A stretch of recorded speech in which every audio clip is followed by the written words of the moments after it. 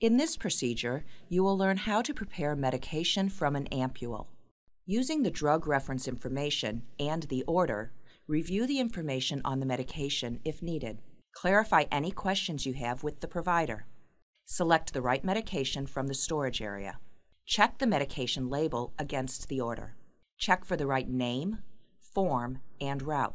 Verify the right dose and the right time. Be sure to check the expiration date to make sure the drug is not expired. Assemble the supplies and equipment required for the procedure. Perform the second medication label check. Compare the medication label to the order. Check again for the right name, form, and route. Wash your hands or use hand sanitizer.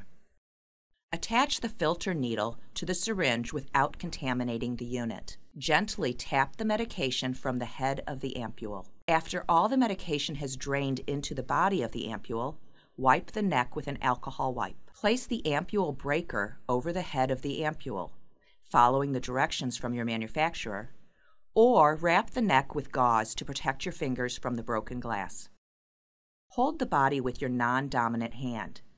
With your dominant hand, firmly hold the head or breaker between your first two fingers and thumb. Quickly snap off the head of the ampule, making sure the ampule breaks away from your body and any others who may be in the area.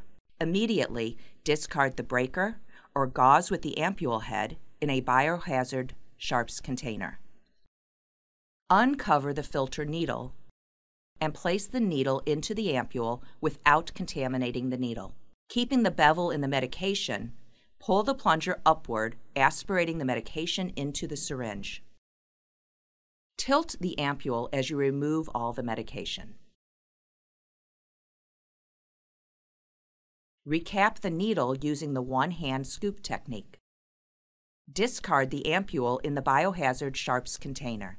Remove the filter needle and attach a new needle without contaminating the unit.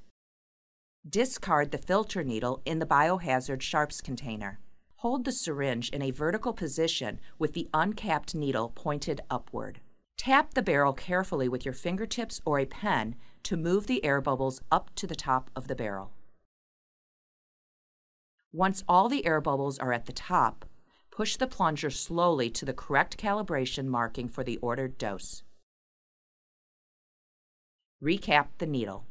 Double-check the dose of medication measured against the order. Maintain the sterility of the medication and the needle throughout the procedure. Clean up the work area.